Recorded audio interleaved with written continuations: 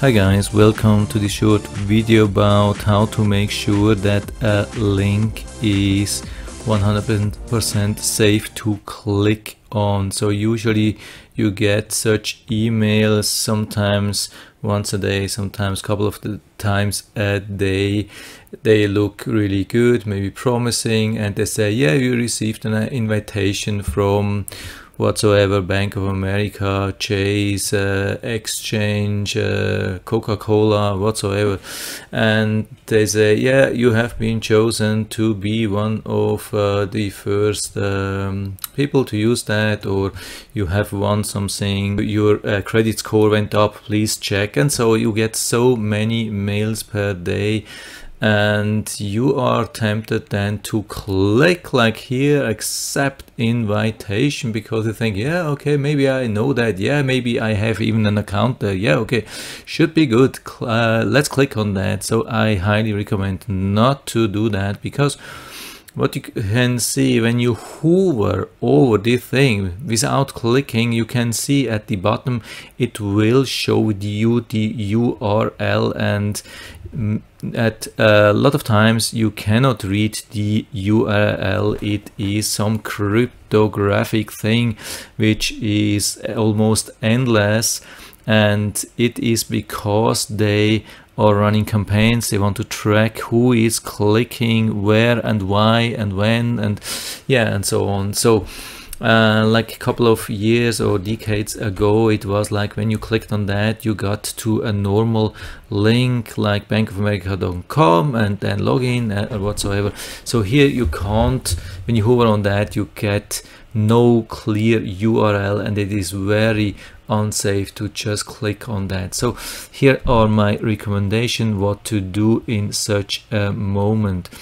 If you know the website, maybe you have already an account, just go there and type the URL like www.bankofamerica.com, and then you can log in. Maybe you also using a password manager, and the password manager make sure that you did not type the URL wrong. So that's a good advice actually, to use a password manager, because they double check if you type the URL right. So if you don't know the website, and maybe, I mean, that could be something that you, here in this case, you have an account on KuCoin, and you could say, okay, let's check on that. Go to KuCoin, log in, and to find what's here exclusive and so on. And you log in and you think there should be there something, and usually that's there. And if it's not there, that's a little bit strange. But I mean, of course, then there's also the chance that's maybe a different website. I mean, same company, but they're using a different website. And here, that's also this, exactly this is the case here. I mean, before we go there, there's a little bit more explanation here why we won't click on that. So usually there are two different threats. The first thing is that when we click on that, you could catch a virus, Trojan horse, bad malware, whatsoever. The second thing is that it's maybe a phishing link, which then leads you to a website called www.Bank America, like, and they are just leaving out the off, and they create their own website which looks like Bank of America. You think, oh, that's my account, I mean, that's the website, and you put everything there, like your user ID and password and everything, and then they record everything, and they log in with your credentials to Bank of America, and they steal your money. So something like that.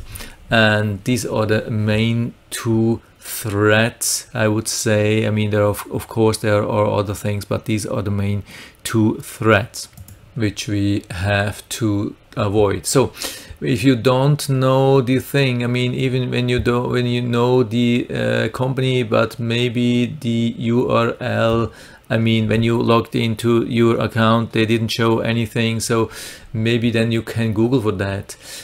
Here I googled for KuCoin Play Beta, and it showed some things like here Reddit is always a good source, but it's also not 100% safe, but it could give you some indications.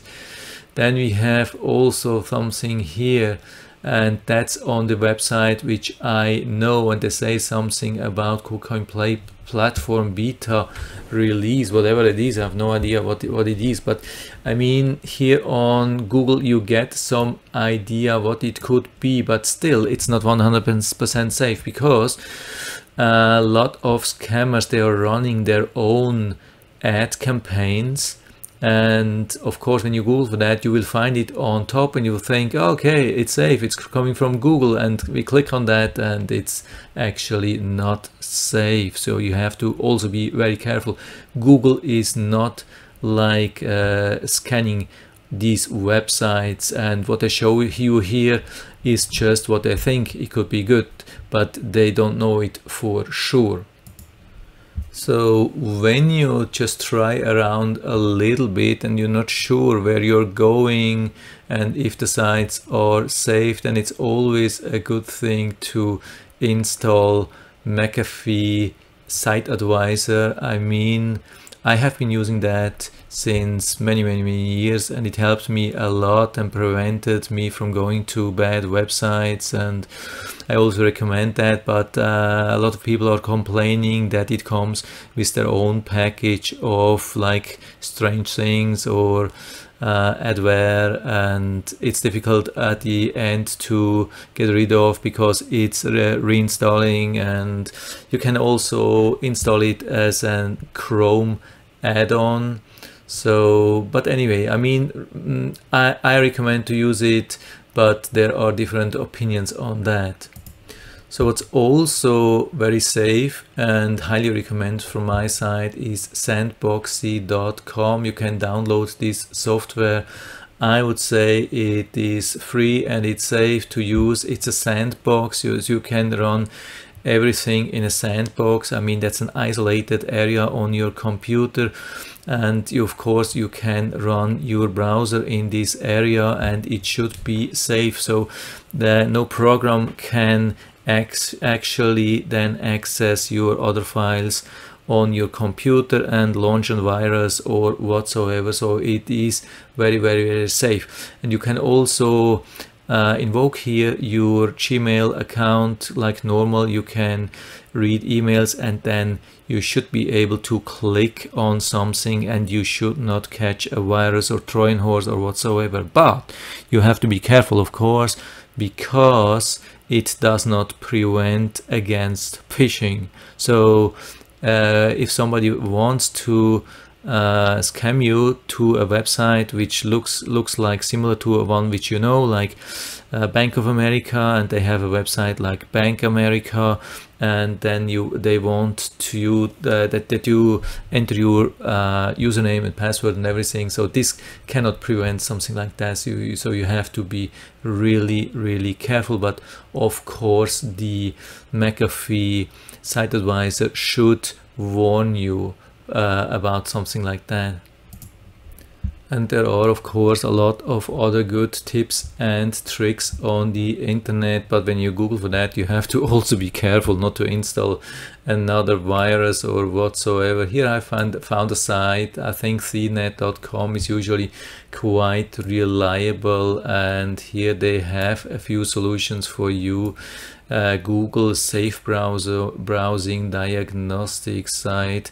You can enter your site and they will check if they have hosted malware in the last 90 days. Then of course Norton Safe Web and AVG Link Scanner and other things. So there are of course a lot of options, and probably nothing 100% safe, and it is definitely worth to be always really careful about everything. Don't do such things when you do research about new websites or you want to click on just any link or in an email. It's usually then when it happens when you're in a rush, so be very careful about that. So unfortunately it looks like there is no super easy covers 100% everything solution here, but I hope I have been able to show you a couple of things. And yeah, if you have found something better easier way, more reliable way would be really interesting to learn from you.